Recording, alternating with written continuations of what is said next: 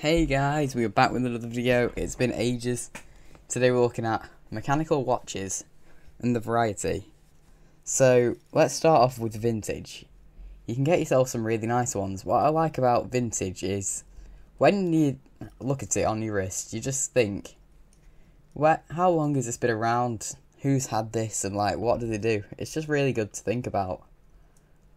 They're so historical. I mean, especially when it says Edna to Fred on the back of it. There's no love in that at all. Anyone know Edna and Fred? So, in general, you can just think about the history of it. It's quite fascinating, and especially when it's one like this from the 1960s, it's been ticking for decades. It's absolutely amazing. This one in particular is an Avia Olympic Gold. My gran found this in a drawer and didn't really like it, so I have it now. It's pretty nice, so yeah.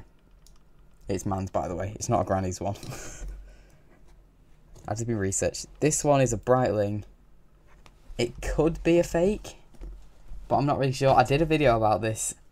This guy here said that he's pretty sure it's fake, and I agree, because there's not really many signs of it being real there, is there? It would say Breitling on there. The balance wheel isn't as fluent either. As you can see, if you look really close, it kind of jerks a bit more. But it's a nice watch though. The glass is brilliant. A lot better than this, in particular, on this. This is a Seiko 5. This is really, really good value for money. If you haven't you've definitely heard of this somewhere. The balance wheel's there. You can see in the back of it, both of these ones are open back. It's got a lovely movement in the back of there. With that. By far the most accurate, but not really my favourite. That would be this. I'll explain that soon. If I had to put them in order of my favourite, that one would be back. That would be the middle, and that one would be here. Because that hasn't just... It's a brilliant watch, and it has a lot of brilliant features, but it's just not really my thing. So maybe I'm a bit biased there. This is just because it's really reliable. I think the worst it's ever done is losing 1 minute a day. This loses 1 minute like a month, which is a lot better, but still, this one's from the 80s. You got to catch your break there.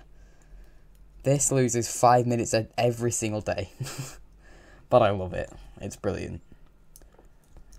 It's just the thought of someone's had it before you. It's been around for years and it's just still ticking. It's absolutely fascinating. So that's my opinion. The movement in this as well looks really good for its age. Let's show you. I open the back of that. I've got to be really careful not to catch the balance wheel. Look at that. Looks a bit slow, especially when you can compare it to that. There, that's going a lot faster. That there, though, is quite slow. Zoom in a bit. You can just kind of see there. A bit slower.